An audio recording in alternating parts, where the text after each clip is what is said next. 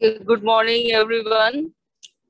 So in this extraordinary lecture series where we are getting a lot of information and knowledge, we have today a team from KMC Manipal, and they are going to speak on a very important topic on drug interaction. And what I want to do in this, that I would like to request Naveen to introduce the speaker and moderator both. And please write down your question answer in the chat box. We will take it at the end. So Naveen, are you there? Yes, madam. Yes, please introduce Krithika and Gayatri, please. Yeah. Good morning, everyone. The moderator for today's session is Dr. Krithika Rao. Dr. Krithika Rao is the assistant professor in the Department of Palliative Medicine and Supportive Care at KMC Manipal. She has done her MD Palliative Medicine from Tata Memorial. Subsequently, completed her SRship at Tata Memorial and joined Manipal. She is the pediatric palliative care lead for our department. And today's session is presented by Dr. Gayatri S, who is the first year resident. So on to them. That's a very brief introduction. So they will start the session. Thank you. Dr. Krithika.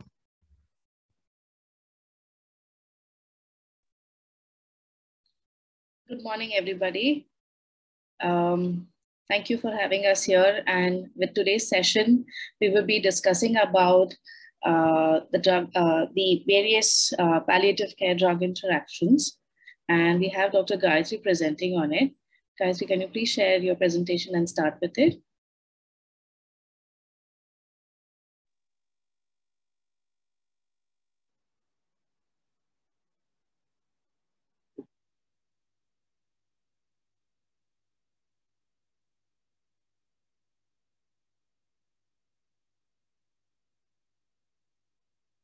Good morning, everyone. Am I audible? Yes, you are. Okay. Good morning. Today, I'll be discussing the drug interactions that we commonly encounter in palliative care setting. Drug interactions will be broadly discussed under pharmacokinetic, pharmacodynamic, and pharmaceutical drug interactions. For an overarching understanding of drug-drug interactions, I would highly recommend reading this review article by Stephen A. Bernard and Edward Bruero, wherein they explore the various types of drug interactions and underlying mechanisms. They broadly divide mechanisms of drug interactions into pharmacokinetic and pharmacodynamic interactions. Pharmacokinetic occur when a drug alters the disposition, that is absorption, distribution, and elimination of a co-administered drug. It can be further divided into interactions that affect the absorption, distribution, metabolism, excretion, and transport. Pharmacodynamic interactions occur when pharmacological effect of one drug is altered by that of another drug in a combination regime. Another type of mechanism of drug interaction would be pharmaceutical, also known as incompatibility, which is a physiochemical interaction that occurs when drugs are mixed in IV infusions, causing precipitation or inactivation of active principles. For example, ampicillin, chlorpromazine, and barbiturates interact with dextrins in solution and are broken down or form chemical compounds. Coming on to pharmacokinetic drug interactions. Drug-drug interactions are one of the most commonest causes of medication error in developed countries, particularly in the elderly, due to polytherapy with a prevalence of about 20 to 40%. This review article by Valeria Caterina describes the mechanisms of pharmacokinetic drug interactions, focusing the interest on clinical implications. Firstly, let's look at the potential mechanisms of drug interactions involving absorption and distribution. Altered gastric pH. The basic principle involved here is for a drug to be absorbed, it has to be lipid soluble. And for the drug to be lipid soluble, it has to be a non-ionized molecule. So the weakly acidic drug in an acidic medium becomes non-ionized, and hence it is better lipid soluble and better absorbed.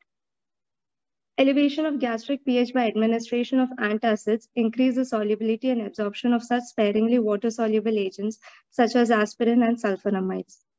Chelation of compounds, for example, tetracyclines and ciprofloxacin, can form insoluble chelates with calcium, aluminium, and iron, resulting in its reduced antibacterial effect.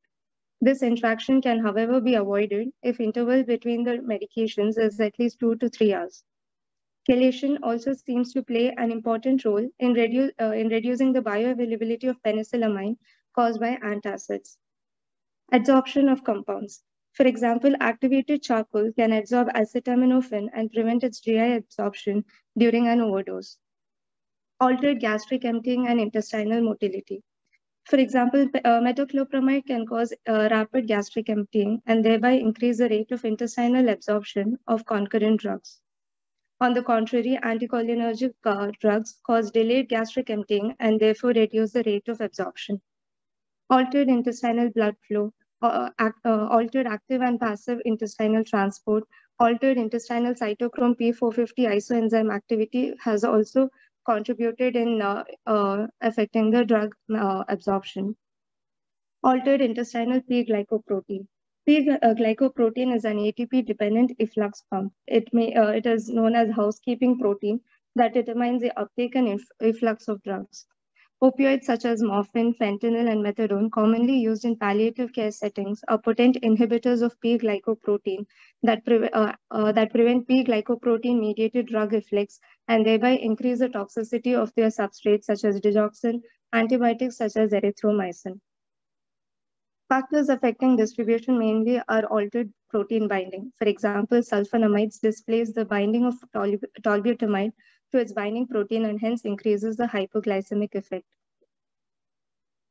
Drug interactions affecting the metabolism. Here mainly we'll look at cytochrome P450 and its role.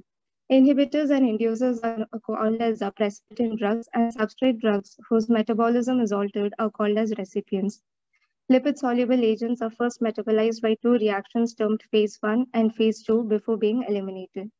The phase 1 enzymes most frequently involved are cytochrome CYP3A4, 3A5, CYP2D6, CYP2C6, and CYP2C19. CYP3A4 accounts for 30% of the hepatic cytochrome isoenzyme content and is responsible for metabolizing 50% of the medications.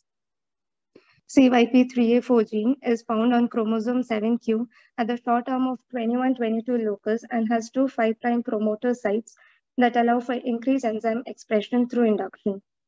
Here we should know the genetic polymorphism in in cytochrome P450. About 75% of all drugs are metabolized partly or completely by cytochrome P450. The most important enzyme here is CYP3A4, followed by CYP2D6. Around 20 to 25% of drugs are affected by genetic variants of drug metabolizing enzymes. Poor or slow metabolizers, they lack the functional enzymes and are prone to increased toxicity due to slow drug metabolism. Therapeutic failure due to poor metabolism of prodrug to its active form, for example, as we see in codeine. Ultra-rapid, on the contrary, there is increased enzyme activity, and this could cause therapeutic failure due to faster drug metabolism or increased toxicity due to faster conversion of parent drug to more active metabolite. In a multi-center audit conducted by A. Wilcock on potential for drug interactions involving cytochrome P450 in patients attending palliative day care settings, he observed that of 160 patients, 145, that is around 91%, were prescribed at least one drug that was either a substrate, inhibitor, or inducer of one of the 5 main CYP isoforms. 24 drug combinations involving 34 patients could have given rise to clinically important interactions. The drug combinations observed in this study were grouped as clinically important and potentially important. These include omeprazole and diazepam. When given together, was seen that diazepam effect was increased. When phenytoin and dexamethasone was given together, the effect of dexamethasone was reduced. Potentially important drug combinations were when methadone was given with carbamazepine. It was observed that the effect of methadone was significantly reduced. Same was seen with prednisolone and diazepam. The effect of diazepam was reduced. When dexamethasone was given with amitriptyline and fentanyl, it was seen that the effect of amitriptyline and fentanyl was reduced as well. CYP3A4 is involved in metabolism of approximately 50% of the drugs. This study by Abdul Haddad explains the various factors that influence the drug interactions of CYP3A4. These include recipient drug concentrations, enzyme saturation relative to concentration of recipient drug at enzyme site, concentration of precipitant drug in liver versus plasma, precipitant drug interactions at both promoter site and structural enzyme site, drugs, that is recipient and precipitant drug clearance through multiple organs or cytochromes, and contribution of P-glycoprotein to recipient and precipitant drug metabolism and elimination. So this table here shows the various substrates, inhibitors, and inducers of CYP3A4, of which clinically important and palliative care setting are when fentanyl given with dexamethasone interact and CYP3A4 mediated metabolism and thereby reduces its effect. Hence, medications that are safe for alternatives are prescribed, as mentioned here. Macrolides such as erythromycin and clarithromycin has significant CYP3A4 interaction, and therefore these are replaced by drugs such as azithromycin. Quinolones such as ciprofloxacin could be replaced by levofloxacin to avoid interactions. H2 blockers such as cimetidine could be replaced by famotidine or ranitidine. HMG-CoA reductase inhibitors such as simvastatin, lovastatin, and atorvastatin have significant CYP3A4 interactions, and therefore these are the alternatives used here would be fluvastatin and pravastatin. Antidepressants such as fluoxetine and fluoxamine could be replaced by venlafaxine, citalopram, and mirtazapine, and antifungals such as fluconazole and itraconazole could be replaced by drugs such as caspofungin. Another important metabolizing enzyme clinically significant in palliative setting is cytochrome CYP2D6, which is described by Mellor P. Davis in his paper published in 2001. CYP2D6 plays an important role in the metabolism of drugs such as codeine. Codeine, in the presence of CYP2D6, is converted into its active metabolite, that is morphine. Tramadol is converted into O-desmethyl tramadol in the presence of CYP2D6. A poor metabolizer produces little or no analgesic effect, and on the other extreme, ultra-rapid metabolizers could produce life-threatening opioid toxicity. The above-mentioned study describes the following substrates and inhibitors of CYP2D6. So inhibitors of CYP2D6 could increase could reduce analgesic effect of codeine. Next, coming on to drug interactions affecting excretion. At the level of glomerular filtration, changes in renal blood flow. Drugs such as NSAIDs inhibit prostaglandins, thereby reducing the renal blood flow and therefore reduce the renal clearance of concomitant drugs. For example, lithium toxicity is seen when prescribed with NSAIDs. P-glycoprotein. Tubular reabsorption. Manipulating urinary pH can alter the reabsorption of weak organic acids and bases.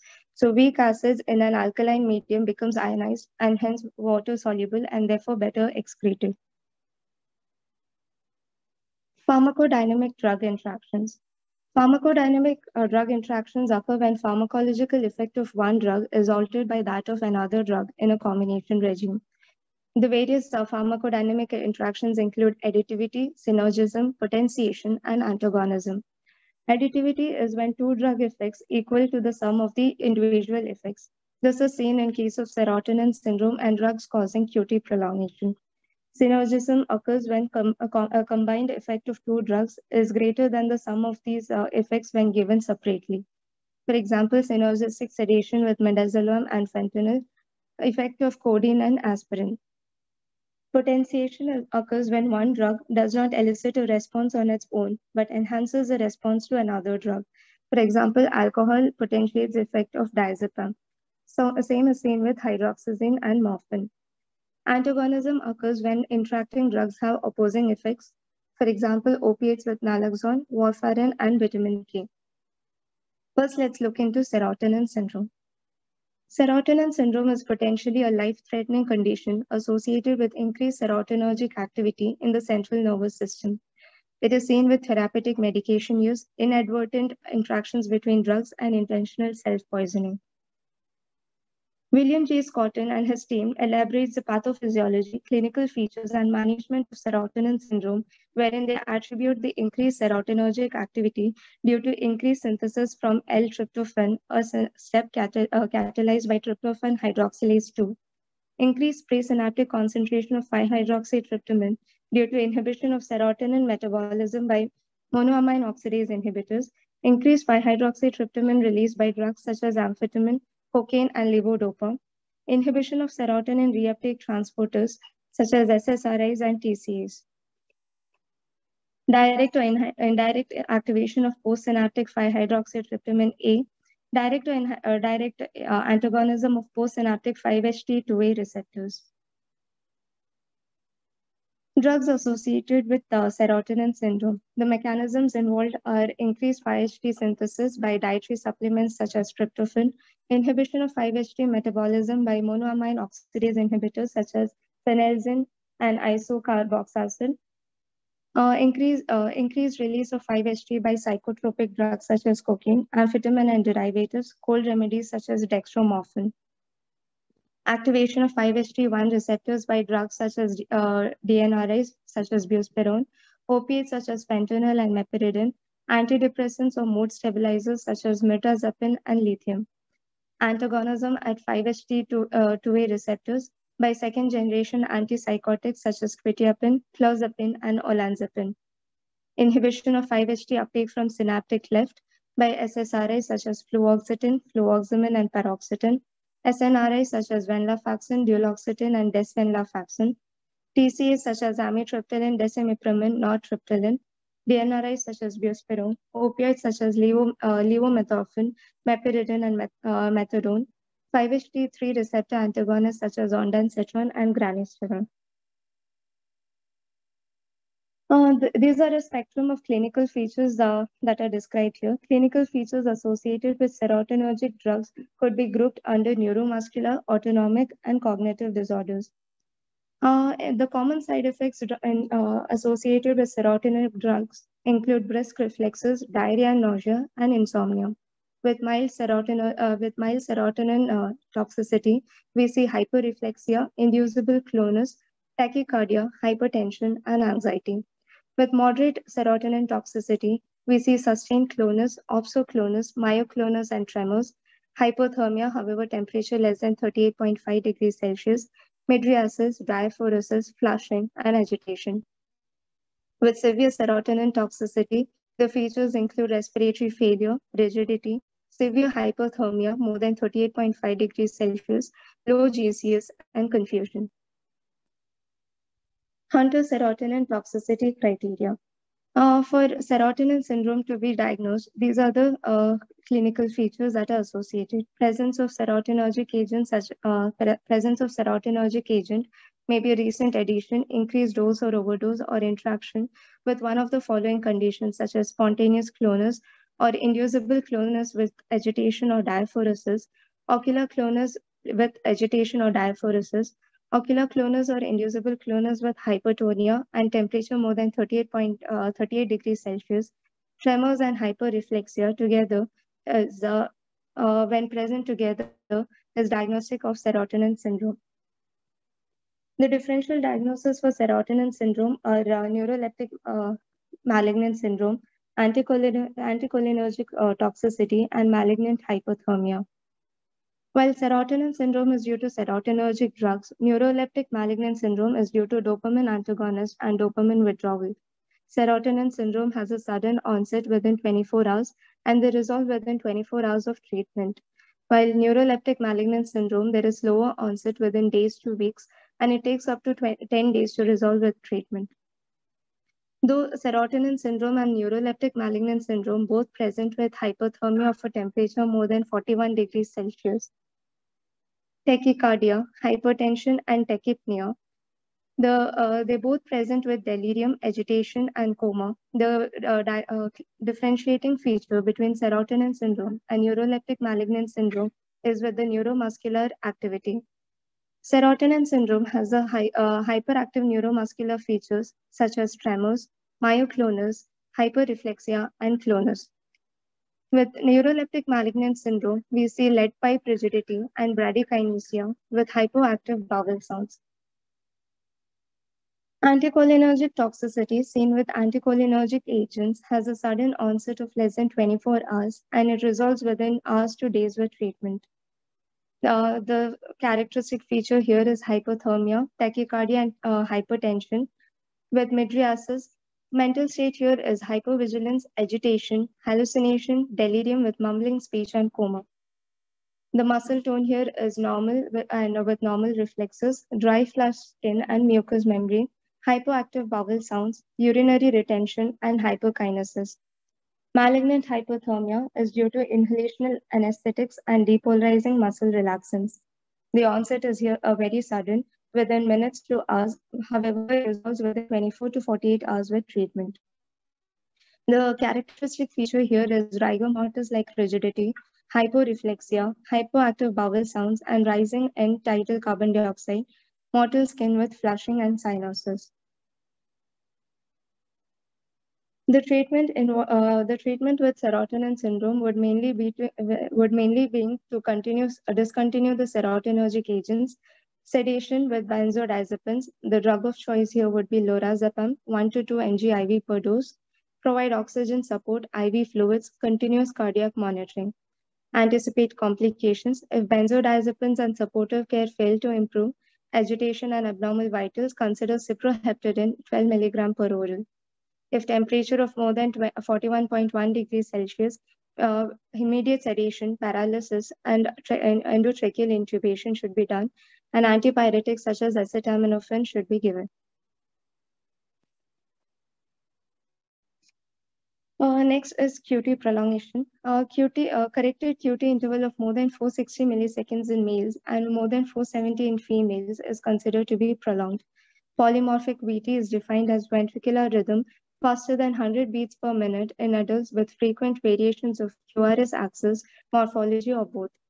Torsades de Pointes is a form of polymorphic VT that classically occurs in the setting of acquired or congenital QT interval prolongation and typically has a rate between 160 and 250 beats per minute. So a prolonged QT interval, ventricular rate of 160 to 250 per minute, irregular RR interval, and cycling of QRS axis through 180 degrees every 5 to 20 beats is characteristic of Torsades de Pointes. Measuring the QT interval and calculating the corrected QT interval. Measure the QT interval together with the preceding RR interval in 3 to 5 heartbeats from leads 2 and leads 5, V5 or V6.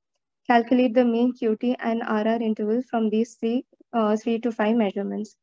So QT interval is measured from the onset of Q wave to the intersection of T wave maximum slope with the isoelectric line.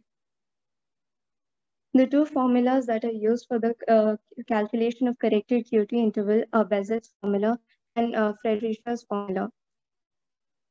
Though Bezet's formula is more commonly used, it is Friedrich's formula that is more accurate.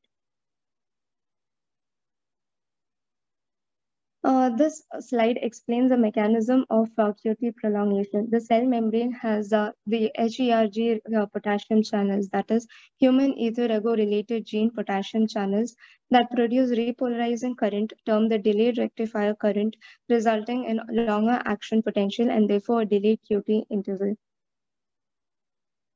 This ECG shows the QT interval being prolonged. In men, it is more than 450 milliseconds, and women, it is more than 470 milliseconds. The second image here shows Torsades de Pointes. Torsades de Pointes is basically polymorphic VT with QT prolongation. There is a short pre-initiating RR interval due to ventricular couplet, which is followed by a long initiating cycle resulting from compensatory pause after the couplet. These are the various studies that shows the incidence of QT prolongation and Torsades de Pointes. Of over 41,649 hospital admissions over 6 months, 0.7% of patients had a QT interval of more than 500 milliseconds. Of these, less than 6% had severe QT prolongation, syncope, or life-threatening arrhythmia. In a separate study of patients in a tertiary care hospital, hospital, the risk of Torsades-de pointers ranged from 0.1 to 0.3% per year. 46% of these cases were from drug-induced Torsades-de pointers.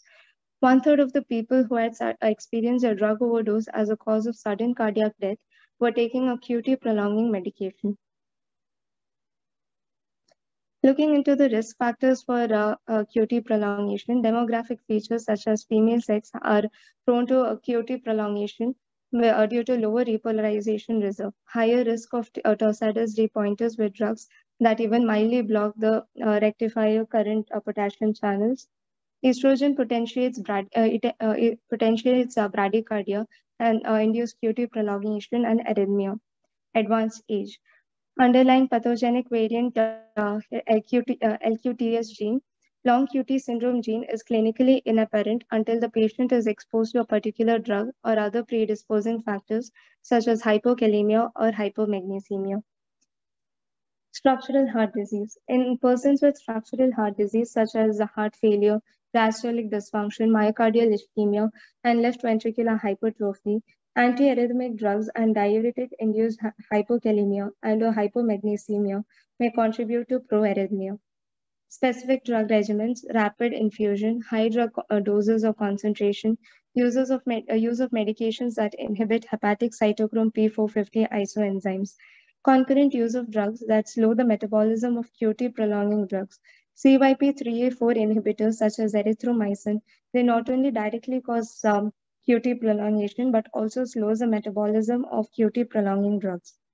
Diuretics and medications to treat COVID-19. Hydroxychloroquine and chloroquine alone or in combination with azithromycin for concomitant pneumonia has a compounding effect on inward rectifier potassium channels and thereby prolong QT interval and thereby cause Torsades-de pointers. ECG abnormalities such as baseline QT prolongation, baseline T-wave lability, development of specific ECG changes during drug therapy, and bradycardia. Metabolic factors such as hypokalemia, hypomagnesemia, hypocalcemia, and acidosis also contribute to QT prolongation. The drugs that can cause the prolongation of QT are antiarrhythmics, such as class 1A agents such as quinidine, procainamide, and disopyramide, class 3 agents such as sotalol, dofetilide, amiodarone, antimicrobials, fluoroquinolones such as ciprofloxacin, levofloxacin, and moxifloxacin, macrolides such as erythromycin and azithromycin, antifungals such as fluconazole and ketoconazole, conventional antipsychotics such as haloperidol and chlorpromazine, selective serotonin reuptake inhibitors such as citalopram and escitalopram, and other drugs such as donepezil, methadone, and ondansetron. Palliative medications with possible risk of Torsades-de pointers include analgesics such as tramadol, buprenorphine, and hydrocodone extended release, and atypical antipsychotics such as aripiprazole, clozapine, and pimavanserin, select antidepressants such as tricyclic antidepressants, mirtazapine and venlafaxine, and antiemetics such as promethazine and palonosetron. The precautions that we have to take when using QT prolonging drugs include a baseline ECG should be obtained prior to the administration of drug. ECG should also be obtained during the course of treatment to detect prolongation of QT interval. The 2011 AHA scientific statement on prevention of Torsades-de pointers suggests a strategy of documenting the QT interval before and at least every 8 to 12 hours after initiation, increasing the dose or overdose of QT prolonging drugs. Patients should be instructed to report promptly any new symptoms, including palpitations, syncope, or near syncope. They should also report clinical changes that could lead to hypokalemia, such as gastroenteritis or initiation of diuretic therapy. Treatment of Torsades-de pointers with magnesium sulfate was described by Dan Zowani in his paper, and the drug of choice here would be magnesium sulfate. In adults, we can go up to 2 grams, given as IV infusion over 10 to 15 minutes. We measure the plasma magnesium after administration. Repeated doses may be needed. Isoproterenol in adults 0.5 to 5 microgram per minute, and in children 0.1 to 1 microgram per kg per minute. It is given as continuous IV infusion An initial bolus dose of 20 to 60 microgram may be used in adults. We titrate the infusion rate to heart rate of 90 to 110. Higher heart rates may be used if torsades reoccurs. Next is drug-induced movement disorders. The mechanism involved here would be blockade of D2 receptors and striatum, dopamine acetylcholine balance theory. Dopamine receptor blockers cause decreased dopamine relative to acetylcholine. Treatment with anticholinergics improve the symptoms here. Dopamine supersensitivity hypothesis in tardive dyskinesia. Chronic dopamine blockade in striatum could lead to hyperkinetic movements. Symptoms exacerbate with withdrawal of antipsychotics. Symptoms improve with increased dosage. The various drug-induced movement disorders are extrapyramidal reactions. When onset is within weeks, we have acute akathisia, dystonia, and Parkinsonism. Tardive akathisia, dyskinesia, and dystonia occurs when the drug is used for a prolonged duration. Disorders with concurrent non-motor symptoms such as acute dopamine depletion, serotonin toxicity, antidepressant withdrawal syndrome, cerebellar ataxia, and postural or essential tremors. DSM-5 criteria for drug-induced movement disorders include neuroleptic-induced Parkinsonism, other medications-induced Parkinsonism, medication-induced acute dystonia, medication-induced acute akathisia, tardive dyskinesia, tardive dystonia, tardive akathisia, and medication-induced postural tremors. The drugs causing movement disorders include acute extrapyramidal reactions such as Parkinsonism, acute dystonia and acute akathisia seen with dopamine modulators such as antipsychotics, metoclopramide and levodopa, serotonin modulators such as selective serotonin reuptake inhibitors, 5-HT3 antagonists, and 5-hydroxytryptophan, anti-epileptics such as carbamazepine and valproate, and other drugs include diltiazem and lithium.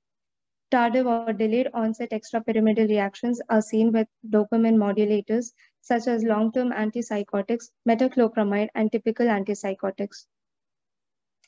Drug-induced cerebellar ataxia is seen with anti-epileptics such as phenytoin and valproate, benzodiazepines such as ceteribine, irinotecan, ceteribins and irinotecan, the cytotoxics that are involved with drug-induced cerebellar ataxia. Immunosuppressants and other drugs include lithium and metoclopramide. Drug-induced postural tremors are seen with anti-epileptics, antidepressants, antipsychotics, bronchodilators, and psychostimulants. Drug-induced Parkinsonism. 40% of patients treated with long-term antipsychotics are prone to drug-induced Parkinsonism, most commonly seen in individuals over 60 years of age. It develops more than 2 weeks after starting the treatment. The tremors here, the characteristic features of the tremors are frequency of less than 8.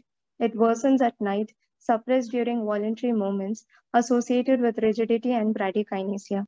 It is differentiated from drug-induced tremors of hands, head, mouth, or tongue, which have frequency of 8 to 12 cycles per second, best observed with hands held outstretched or mouth held open.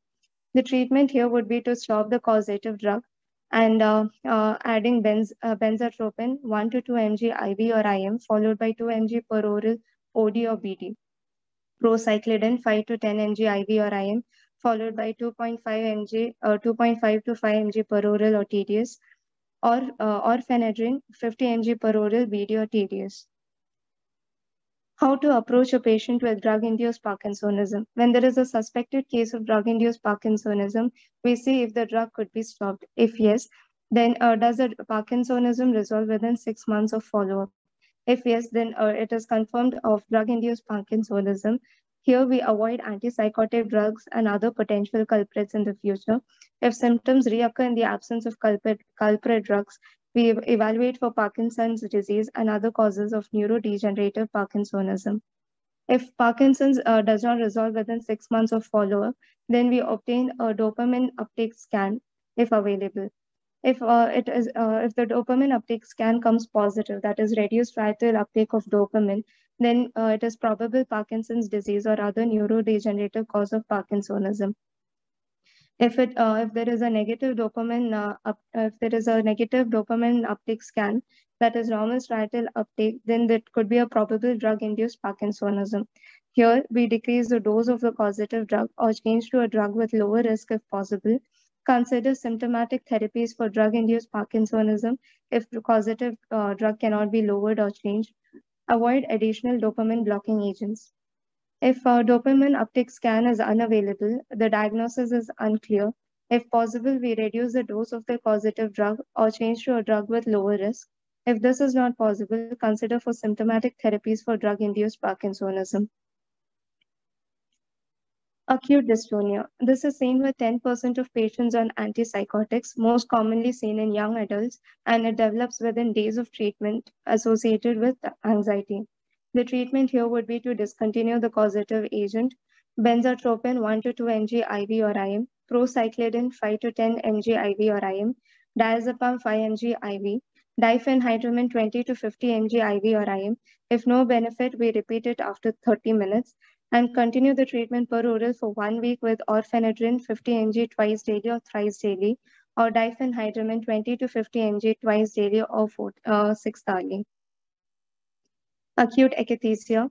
Motor restlessness, pacing up and down, frequent change in body position is seen here. This is seen with 20% of patients on antipsychotics. The age group involved here are 15 to 60 years of age, particularly middle-aged women. It develops within days of starting, resolves within weeks of stopping the drug. Highest risk is seen with haloperidol and prochlorperazine. Increased risk is seen with concurrent use of morphine or valproate. The treatment here would basically be to discontinue the drug, switch to atypical antipsychotics, propranolol 10 mg thrice daily, increase every few days. Maximum dose here could be 120 mg per day. In case of severe distress, benzodiazepines such as diazepam 5 to 10 mg per day or clonazepam 0.5 to 1 mg per day or lorazepam 1 to 3 mg per day could also be given. When it is haloperidol induced, anti-Parkinsonian drugs may also benefit here. Tardive dyskinesia, long-term administration of D receptor blockers. 20% of patients on antipsychotics for more than 3 months are prone to tardive dyskinesia. It is more common in females, elderly on high doses of antipsychotics. Early diagnosis would be with features such as worm-like movements of tongue on protrusion, inability to protrude tongue for more than few seconds.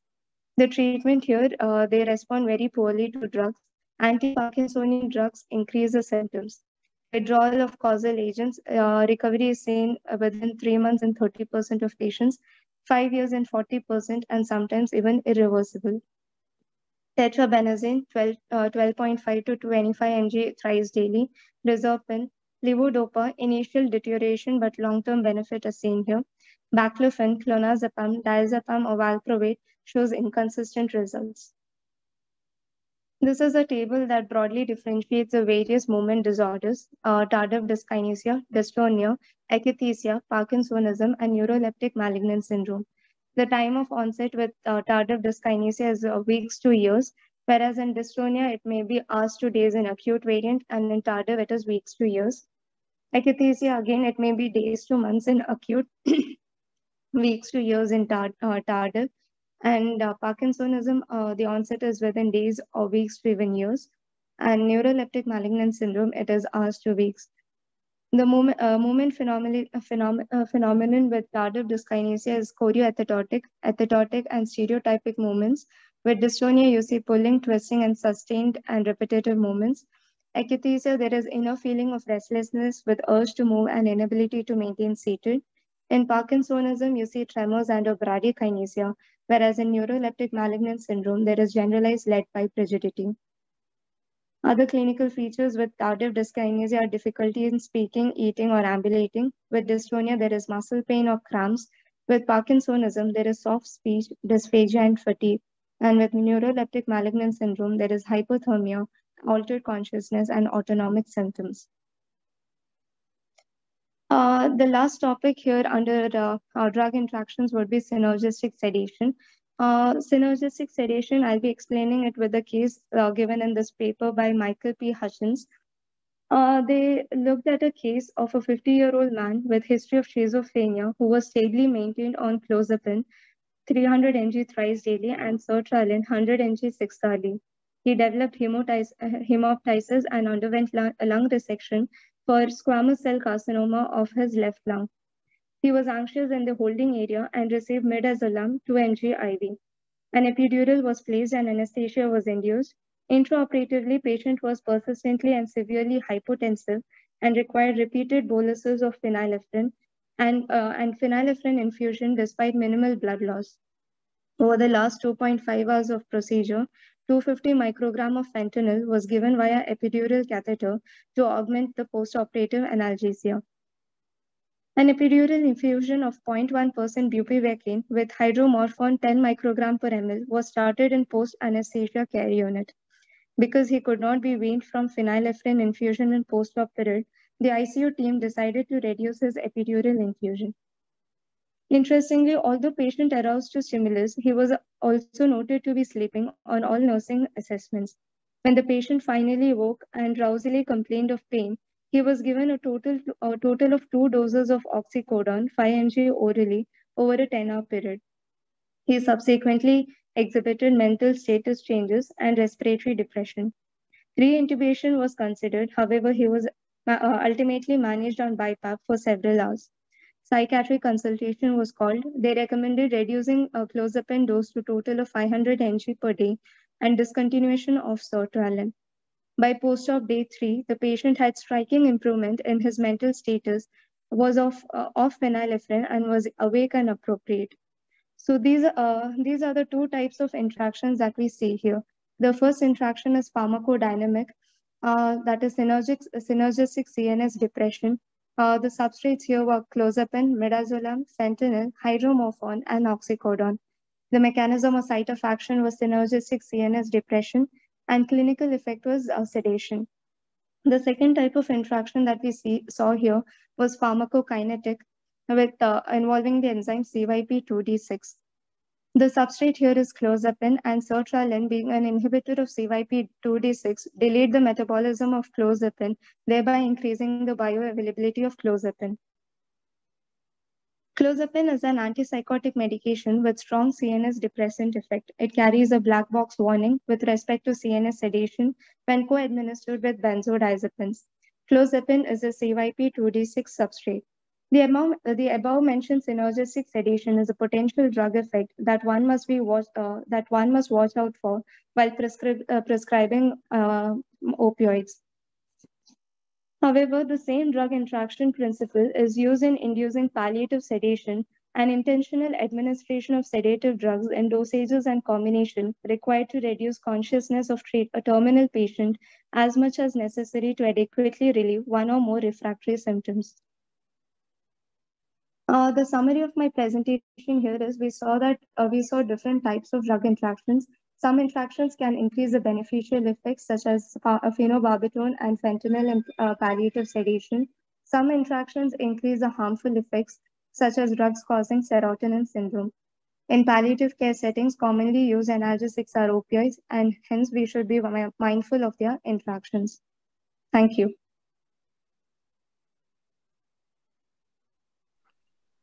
So, Naveen, can you take up the questions if there are any, or any comments?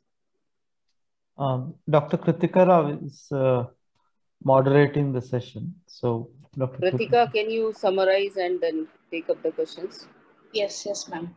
Yes, ma'am. Thank you, Dr. Gayatri. That was a wonderful presentation where you explained very much in detail about the pharmacodynamic and the pharmacokinetic interactions that we see in, and very well in our practice where we see so many patients who are not only on medications prescribed by us, but they may also be having multiple other comorbidities for which various other medications are in use.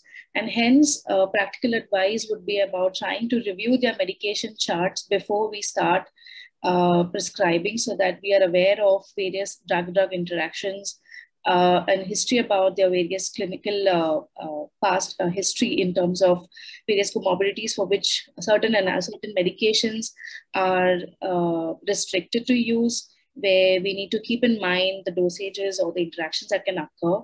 So very commonly where she talked about, the pharmacogenomics, which is very important, that is coming up in the field of precision medicine, where we keep in mind each patient's, when we make a rational choice in our prescription so that we avoid various drug-drug interactions. And it helps in terms of keeping a regular check in our prescription on every visit so that these life-threatening complications like QT prolongation or serotonin syndrome are easily identified, and we are able to pick it up early so that patients do not have to suffer with this. So I would open this forum for more questions so that we can discuss on it.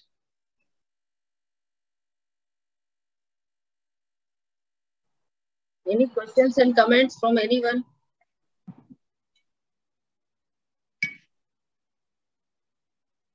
It was an important topic which he has explained it, Gayatri has explained it very well.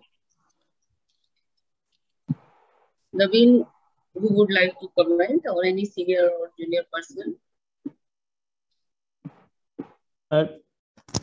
Madam, as I told, a lot of this questions which probably people can have is already been covered in the topic which Dr. Gayatri has presented. But if there are any specific questions in the chat box, we will talk. Yeah. Anyone wants to add anything?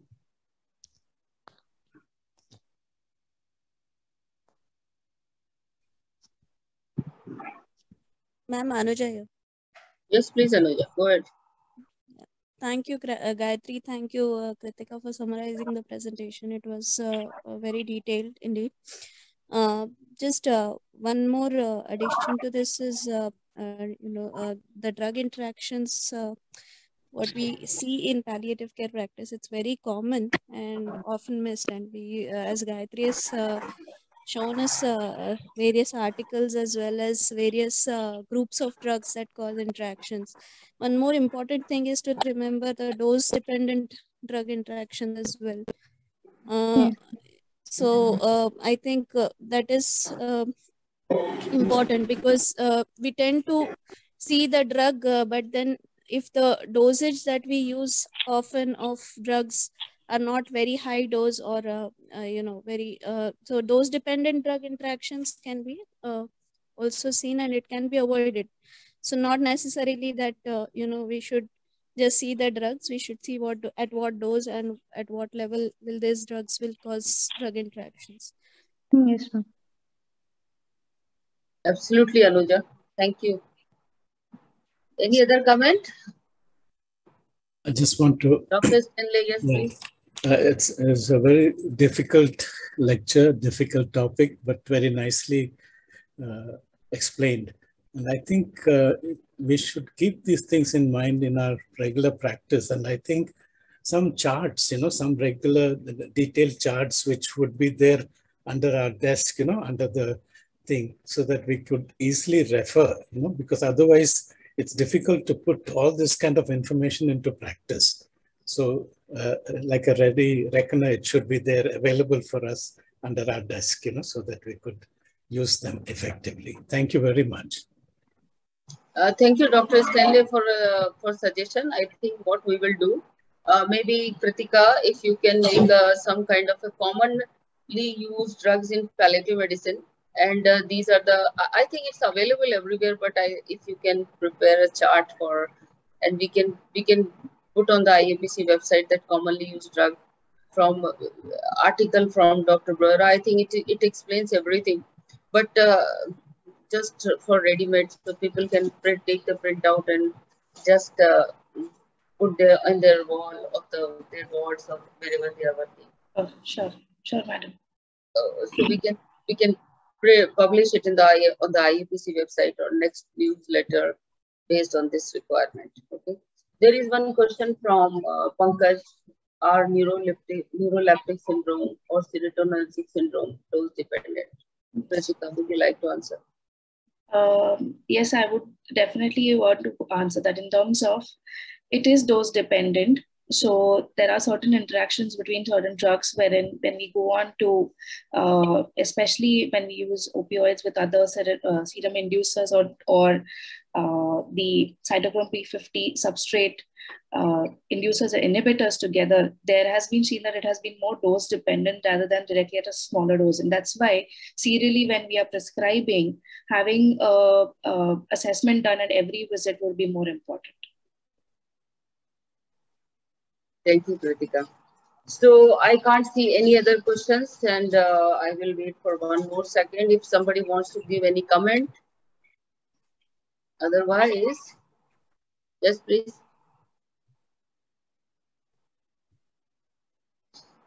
So,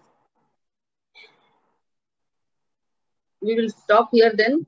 I think this was such an important topic, and you know, it is important for all of us to understand and to remember or to practice every day that what are the commonly used drugs in palliative medicine and what are the various, because most of the time when patient will come for palliative medicine, they must be taking medications already for so many comorbidities by the time they are there.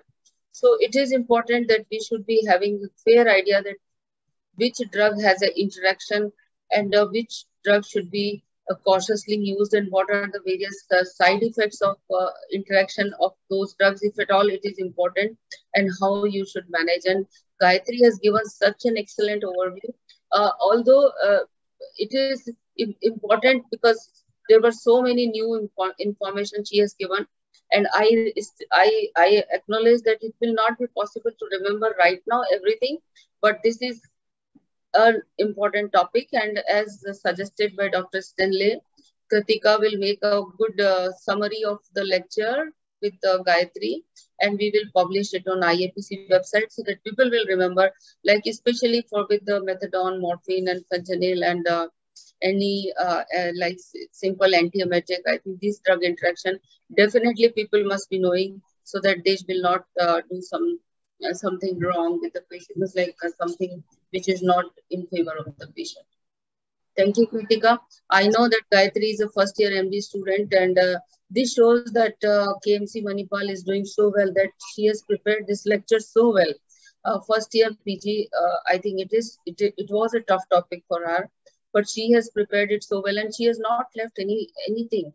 So this shows that you all as a team working very hard, and especially Krithika, congratulations. Thank you. Thank you, madam. Thank you. Thank you, guys. Thank you, ma'am. Thank you, ma'am. So we will see you next week, Monday, before 6:30. Please join before 6:30 because we will not wait for you. And if you will miss the initial 2-3 slides, you will not be able to understand and you will not be able to concentrate. So thank you, Archana and Nisha. We'll see you all at next week, Monday, before 6:30. Have a good week.